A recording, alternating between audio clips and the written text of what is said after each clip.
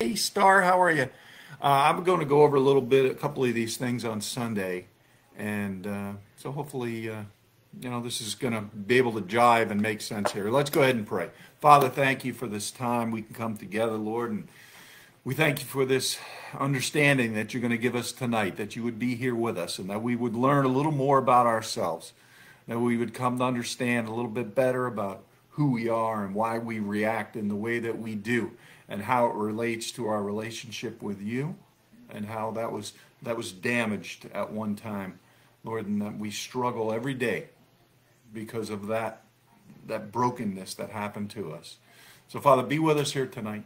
It is in Christ's name that we pray, and all God's people said, amen. Okay, the first thing I wanted to do is get out the sheet that I sent you of Psalm 103. Psalm 103, okay? And in Psalm 103, it says, in verse 10, we're going to pick it up in verse 10, where he says, He has not dealt with us according to our sins, nor punished us according to our iniquities. For as the heavens are high above the earth, so great is his mercy towards those who fear him. As far as the east is from the west, so far has he removed our transgressions from us. Hi, Julie. We're just getting started, huh? We're just getting started. Okay, so this Psalm 103, I happen, and I've read this many times, very, very famous psalm. Our sins are as far as the east is from the west. They're polar opposites. And so I was looking a little deeper into this psalm here, and it talks about the heavens, and it talks about the earth, and it talks about, the mechanism in which God has taken away those transgressions, those iniquities. He's not dealt with us according to our iniquities. And so I was looking at this a little bit, and I want to show you. This is just something I was just, looking at. I want to show it to you guys. All right, let me see if we can get some kind of, I don't know. Can we see that? Let's back it up a little. Okay. So what I was kind of, yeah, there we go. That looks a little better, I think. So what I was looking at was, so this psalm talks about the east and the west, right? East on one side, west on the other, and that's how far our sins are away from each other that God has dealt with us. Let's make this a little bigger. West,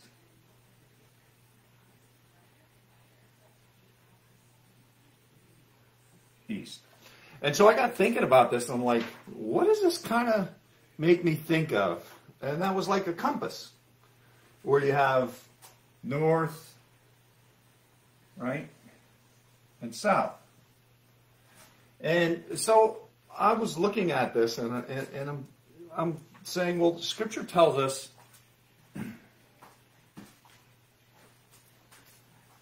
in this psalm that it's the heaven and the earth. So if we take that understanding and we put heaven on top and the earth, right, on the bottom. Interesting, okay? Now, the mechanism in which God helps us deal with our sin, right, that takes it away, if we connect the dots here, is the cross. It's the cross. And so, isn't that what Psalm 103 is absolutely talking about here? It's showing us, right, that because of the cross, that he takes away our sins. We're not punished according to our iniquities. Just as heaven is higher than the earth, so our sins are as far as the east is from the west. So, I will tell you, the interesting thing about this is that God always shows us more, doesn't he? He always shows us more, no matter what is happening in our lives, no matter what's going on. When we talk about Scripture and we get into Scripture, that God is always showing us something new, and that there's always things that we can understand, and always that God is trying to give us. So in that light, hey Lynn. So in that light and understanding, all right. And if you missed that first part, you can always, rewatch that. It's quite interesting, I thought, when we start looking at that. So what I want to do now is I sent you out those sheets. And we're going to talk about insecurities. All right? And this is one of the sheets that I sent you out, and we're going to explain it. And so you can look at your sheet, or if you could see this. Yeah, I guess it's okay. All right, I guess it's all right. Okay. Now, when we're trying to deal with something, deal with this situation here, right? We all have insecurities. It doesn't matter who you are. It doesn't matter how much power you got. It doesn't matter how much money you have. We all have insecurities. Every single one of us. And so I'm just trying to get it so we can see most of it. Okay. All right.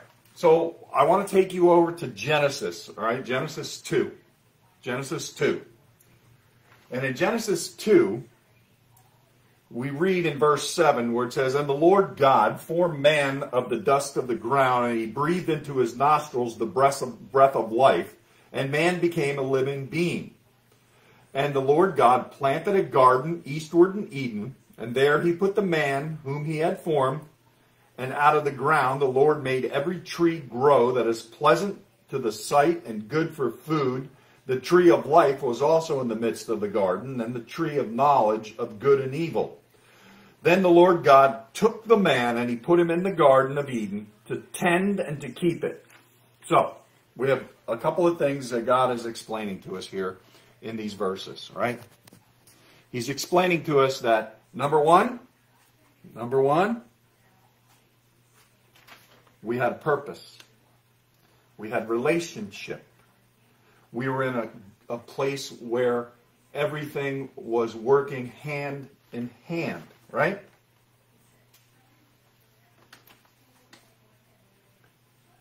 The Lord, verse 16, "And the Lord commanded the man, saying, Of every tree in the garden you may freely eat, but the tree of knowledge of good and evil you shall not eat, for in that day that you eat it you shall surely die. And the Lord God said, It is not good for man to be alone. I will make him a helper comparable to him." All right. Now, let's look and see what is happening here. All right. So what we see is this. They were in a perfect relationship with God, right? A good relationship, no matter what the relationship is going to have certain pillars of relationship embedded within, right? Trust, faith, belief, and hope. So, when we look at this, right, when we understand this, that because of the love that they had for one another, this is where they lived. This is where they lived. Trust. They trusted God. They had faith that he could and would do what he said that he would do for them. They had belief that he had their best interest in mind, right? And therefore, they had hope in the future. And he told them one thing: do not eat of this tree, because if you eat of this tree, it's going to give you something that's going to change our relationship.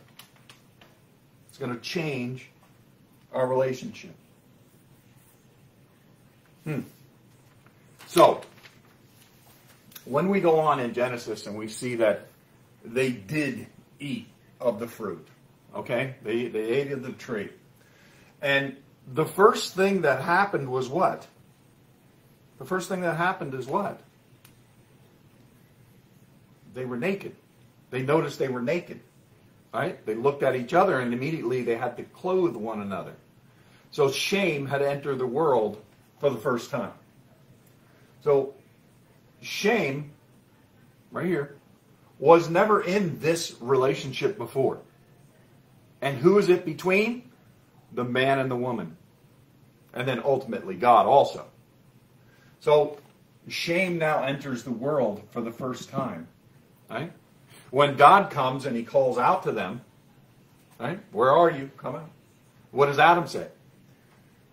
I was afraid to come out because we were naked.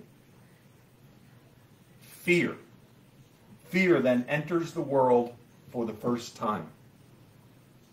Along with that, in the broken relationship that we have now, right? Loneliness and separation. The bond that they once had was not there. That's why they wanted to be clothed.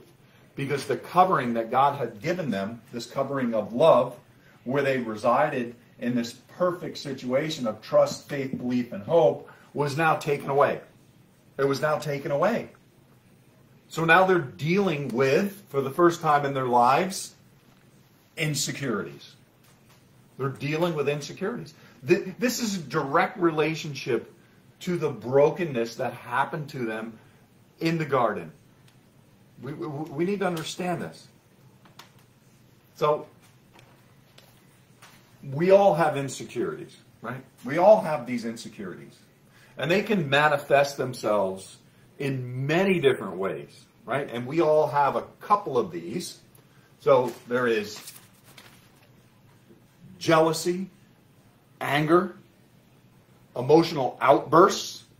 This is a big one. The emotional outburst is a true understanding that there is no peace or joy in your life. An emotional outburst is just it's an outpouring of your brokenness that is inside of you that really needs to come out. And so if our relationship is broken, that may lead us to infidelity, right? If we can't be honest and with each other and God, then where do we sit? Physical abuse, many times it degrades into physical abuse because when people get frustrated and they can't deal with the situations anymore, what do they do? What do they do? Yeah, it always degrades. If I can't, talk my way, figure my way, manipulate my way out of it, many times it does turn to physical abuse. A lot of times it's alcohol, alcohol and drugs. Really, we have to understand that when Christ tells us that, he wanted to give us life and he wanted to give us this abundant life, that means living life. Where alcohol and drugs rob you, they rob you of the life that you were intended to live. It deadens our senses and our understanding of everything around us, right? We don't actually live life, we exist through life. How about silence? You ever meet somebody that's really withdrawn? They don't want to talk to people, they don't go out, they stay in the house. Anxiety related to this sometimes leads to depression, which also can lead to self-harm, right? All these things, snowballing, growing, right? Getting bigger, getting more debilitating. Hate. Hate is related to all these things. But what we need to realize is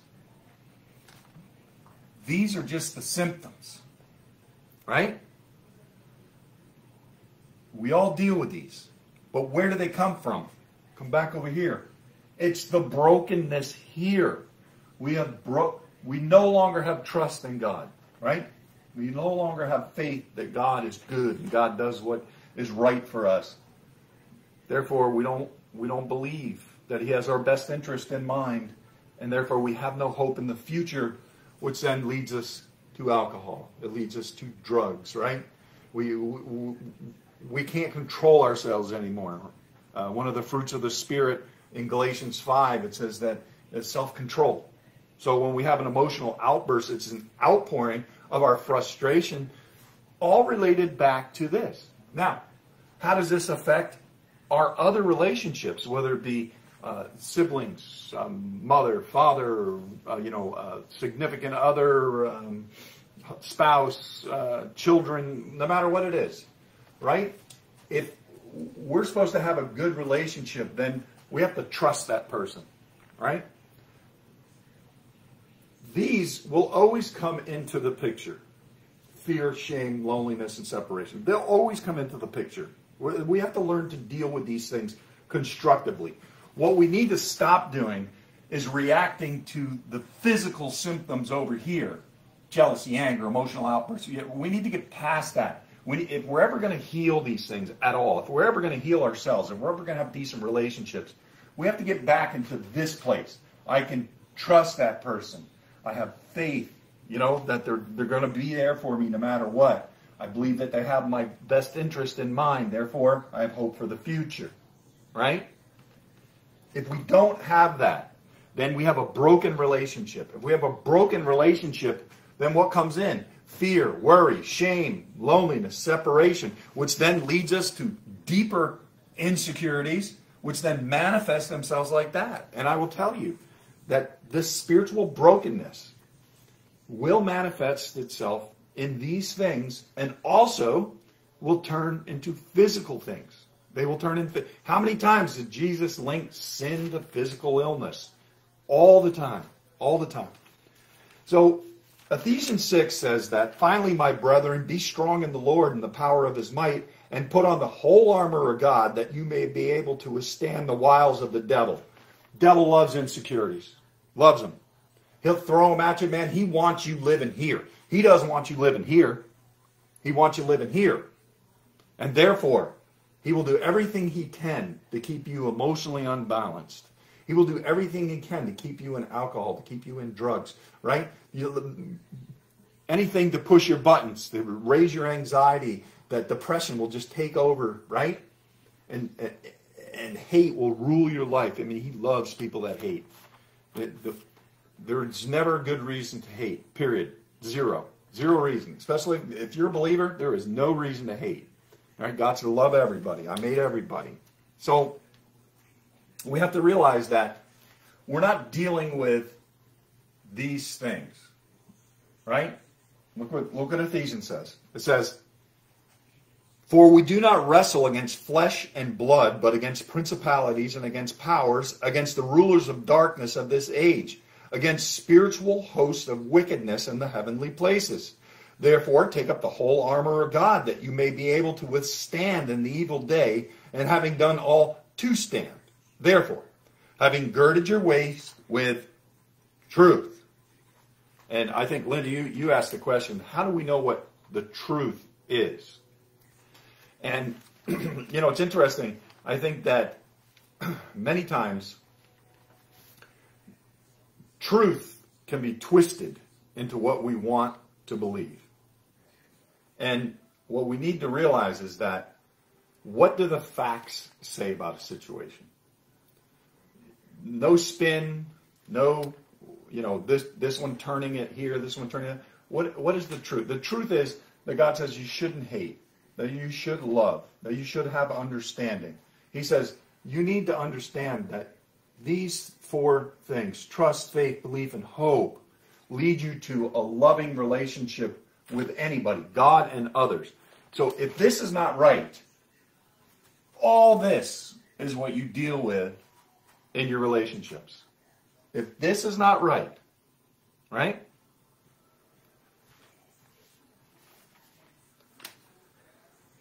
God knew what we're dealing with. And so he gave us the understanding and the ability to deal with these things a little better, right? In 1 John 4, he says, love has been perfected among us in this, that we have boldness in the day of judgment, because as he is, so we are in the world. We need to realize and understand what God's trying to tell us here. Now,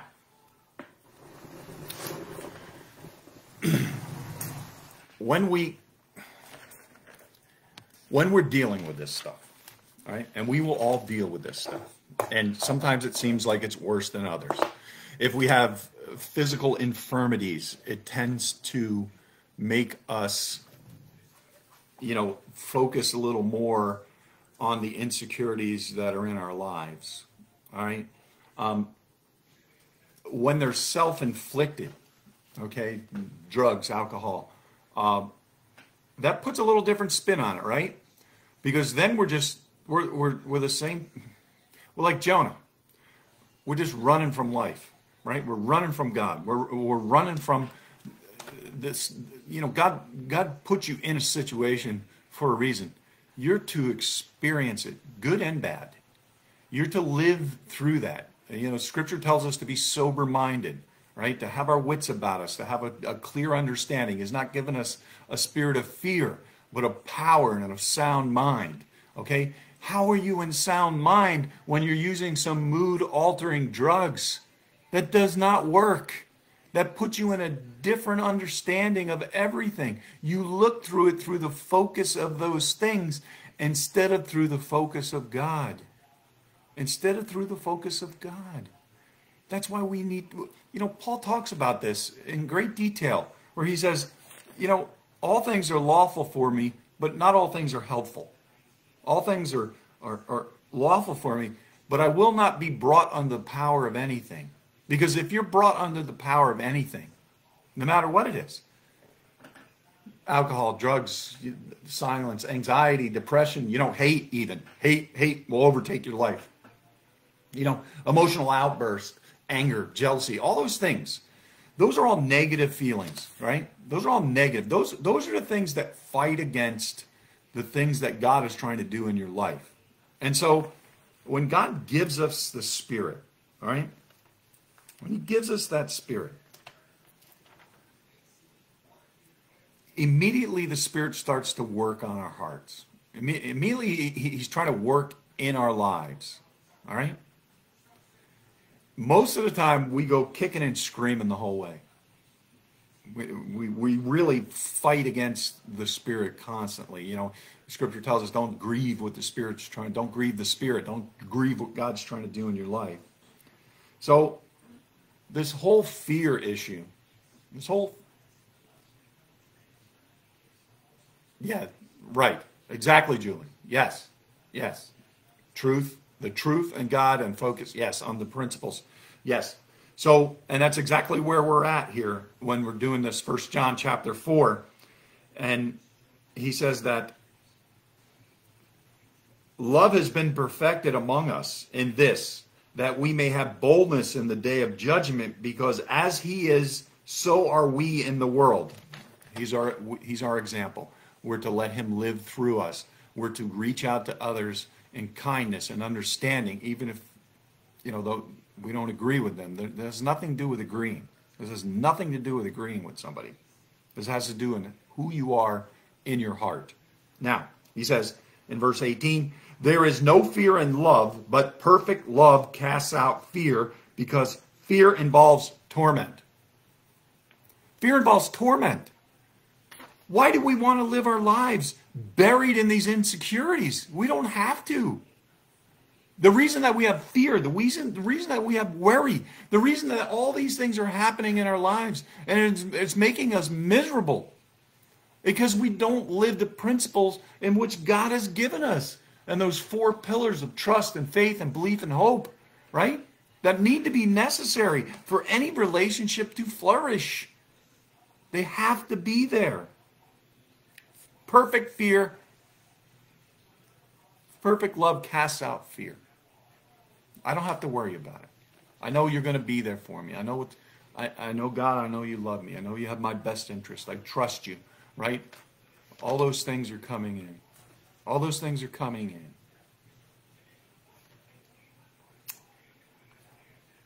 And then he goes on in that verse here, in verse 18, he says, but he who fears has not been made perfect in love. We love him because he loved us first. Perfect.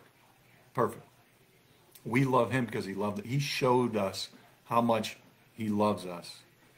Again, Psalm 103. Psalm 103, the cross, okay? He doesn't deal with us the way he would with our iniquities, right? With our sin. He doesn't deal in that thing anymore, because the perfect love that he showed us on the cross has then taken those things away. As far as the east is from the west. He loved us first. Thank you, God. Thank you, Lord. If someone says, I love God, and hates his brother, he is a liar. For he who does not love his brother whom he has seen, how can he love God whom he has not seen? Ouch. Ouch. We tend to vilify people in our society, especially lately. It's easy to marginalize somebody when you hate them. It's easy, right? Hate does not belong in our vocabulary. You may not agree with them, and that's fine. But you don't push hate. You don't force people. You don't drive them, right? And unfortunately, that's the way the church is going today. Spiritual warfare, absolutely. Absolutely spiritual warfare, and that's exactly what I'm trying to get at. It's like we're not fighting against people. We're fighting against spiritual hosts, the principalities and powers, right? It's because of our insecurities that we react in the way that we do that causes us to lose our hope, our faith, our belief, our trust. If we could just understand that. The first thing that needs to happen in order to heal, identify the problem. Identify the problem. You want to stop abusing alcohol and drugs? If that's your issue, you want to stop doing that? Okay, what's the problem? It's not the alcohol and drugs. It's your brokenness and your inability to have trust, faith, and hope, right? You live in a broken relationship with God and with others. And therefore, you feel like, I don't want to deal with this. I need to deaden my senses. I need to deaden, my feelings. And you're right, Julie. It's exactly right. It's spiritual warfare. It's exactly what it is. I love that. If someone says, I love God, he hates his brother, he is a liar. And he does not love his brother whom he has seen. How can he love God whom he has not seen? Also, this commandment we have from him, that he who loves God must also love his brother. There is no push here, right? That's why we don't, emotional outbursts are probably the most common instance, right? I'm offended, right? You offended me. I mean, that seems to be our go-to thing. Well, you know what? Let me tell you a little something here. And hopefully this gets through. You have no right to be offended. God was not offended by you and everything that you've done. When you walked away from him, like a sheep, we have all gone astray. When you did those horrible things and you manipulated people and you talked bad about them and you drove them into the ground. And God says, I forgive you for those. I was not offended by those things. Therefore, we are not offended. Because when we're offended, then forgiveness doesn't come into the picture. We're too busy grinding on the hate, right? We're offended. Now, I want to talk a little bit about the Holy Spirit.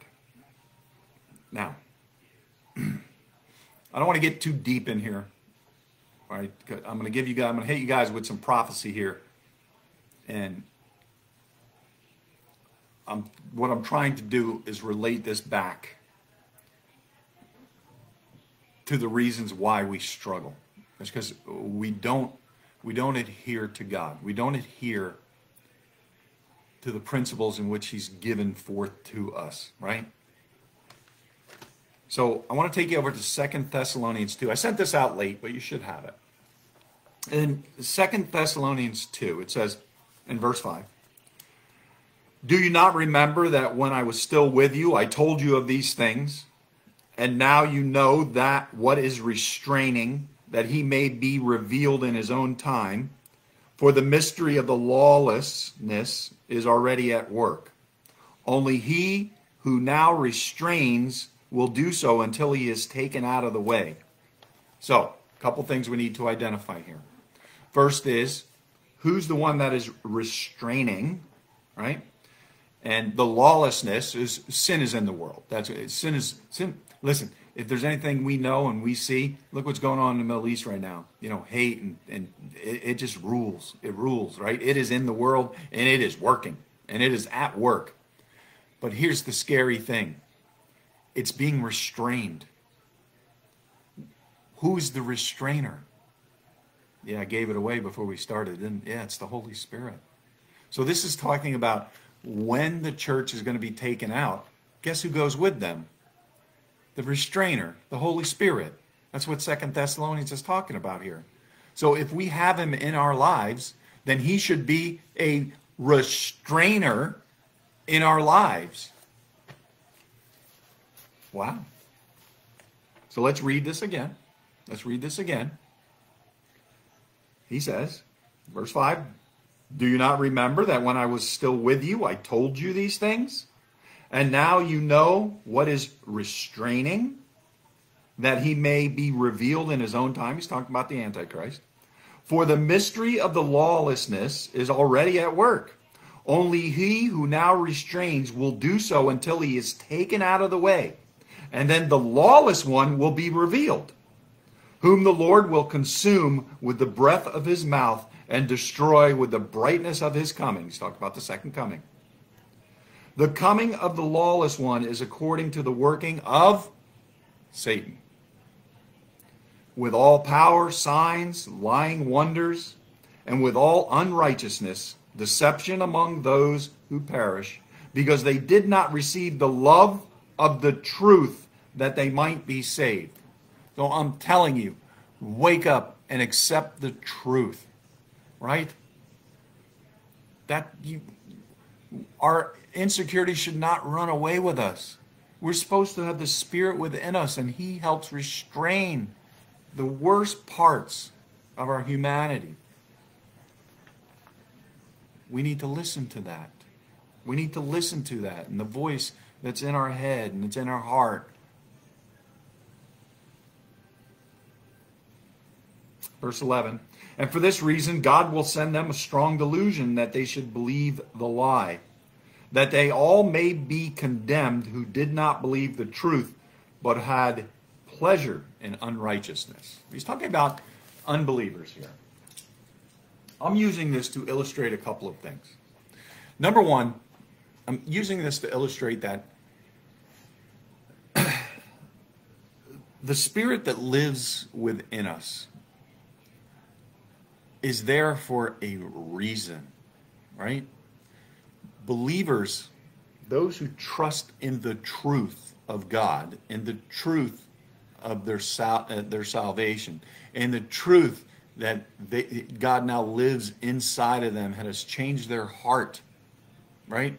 He has changed it from that sinful nature that we were born into this world with, into something that is more like the beginning, when we were in that loving relationship with God, and faith and trust and belief and hope, right? Listen, insecurities are always going to pop their ugly heads up. That's just part of who we are. Paul talked about it, in Romans 7. Why do I do the things I wish not to do, and the things that I wish to do I don't do, and in fact I do them too often. I'm paraphrasing, of course, but we understand. Listen, they will pop their heads up.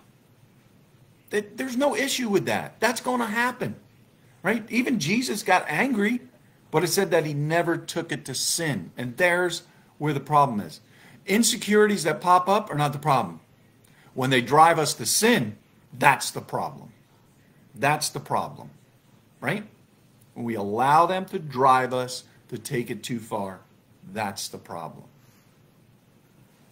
So how do we deal constructively when these insecurities pop up? And they will, right? Maybe you're tired, you don't feel good, you know, you had a long day and you're a little short with somebody, you know. I say this. It can be difficult to listen to the Spirit because it is completely contrary to our human condition, right? That's what Galatians tells us. They, you know, the flesh and the Spirit are contrary to one another, right?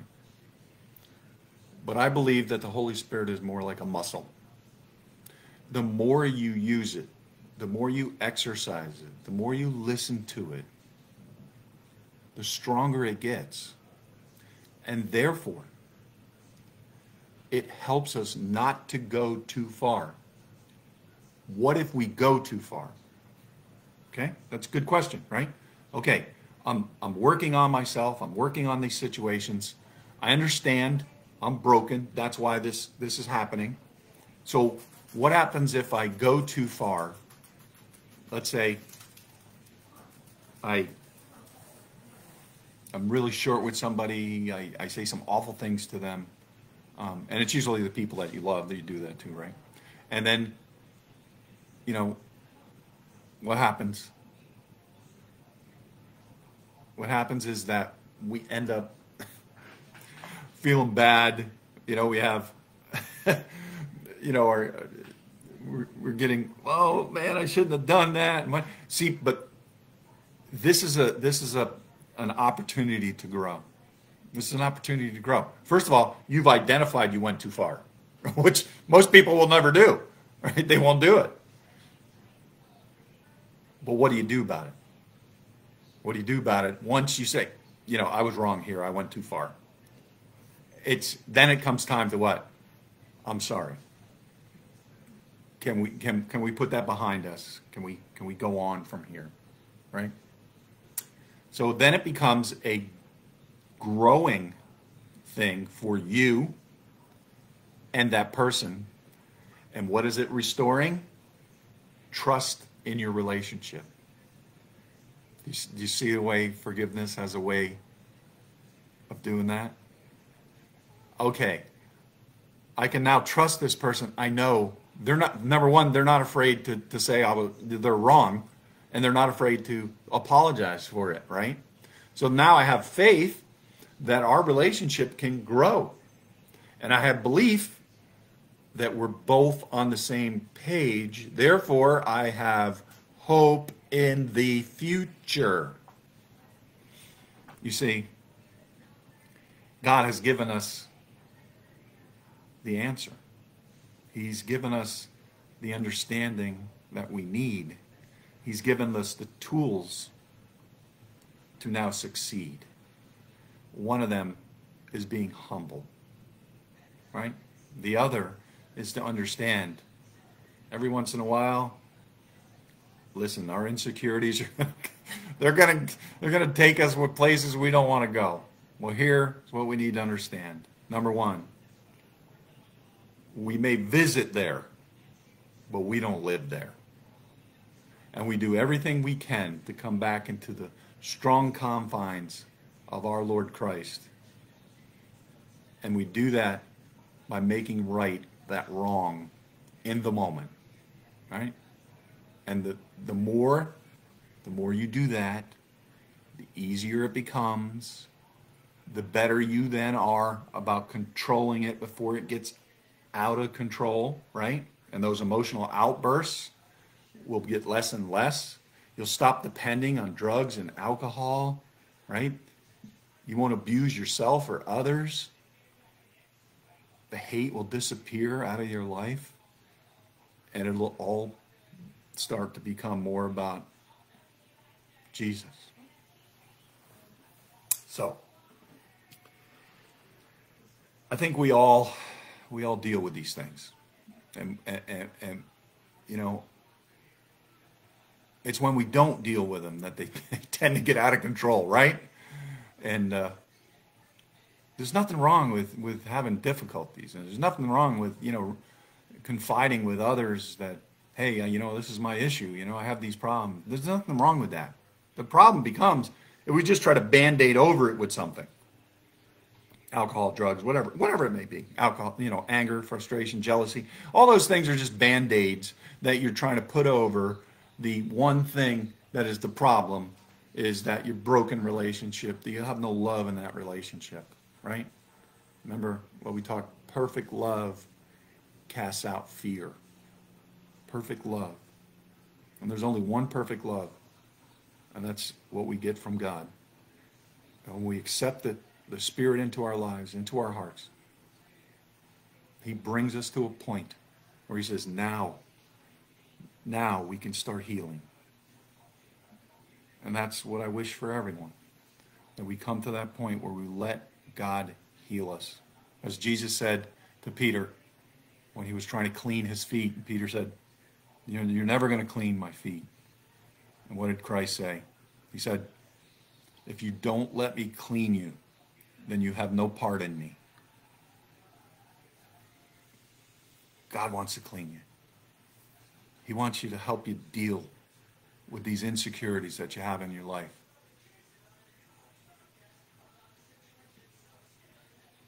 Man, wouldn't it be so great if we don't have to live with those things anymore? We can, boy, we just get so out of whack sometimes, don't we? We do. All right. So next week, and Jules, I know I promised you we're going to do some Deuteronomy. Yeah, I promise. I already had it ready. This kind of just came up, and I thought we would try it. And I hope you could even see it.